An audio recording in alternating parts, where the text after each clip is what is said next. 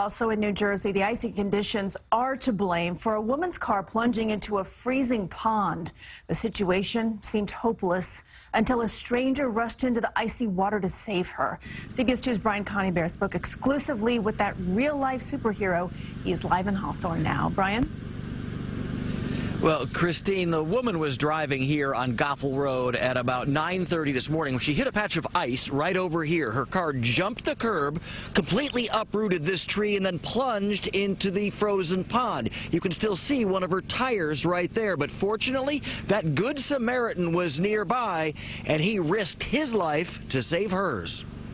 The woman driving this blue sedan was trapped, the car rapidly sinking in an icy pond, when another driver jumped in to rescue her. She was saying, I'm going to die. I'm going to die. And Don McEwen just happened to be passing Goffelbrook Park in Hawthorne, New Jersey, when he saw the car in the water. Without hesitating, he took off his coat and boots to go in after the driver. the car was filled with water. I asked her if anybody else was in the car. She said no. I began trying to break the window. 2 Hawthorne police officers arrived and helped break the window and pull the woman to safety. But Chief Richard McAuliffe says those officers don't want to be called heroes. Officer Daly and Officer Vega truly went above and beyond. It's part of the normal day-to-day things that we have to do. It's the civilians that we have to look at, the people that didn't have any obligation to pull over and make some kind of an attempt to rescue somebody. With the help of firefighters in a boat and a huge tow truck, they eventually pulled the submerged car out. It was cold.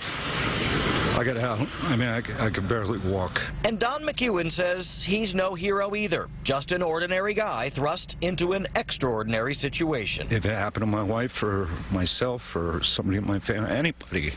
And I think in this town, it's like that. You know, if it wasn't me, somebody else, the next person driving by, I think would have jumped.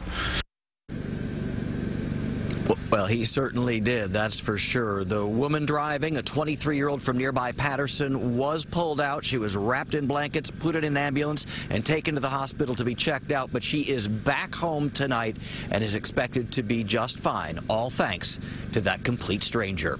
We're live at Hawthorne, New Jersey. Brian Conybeare, CBS 2 News.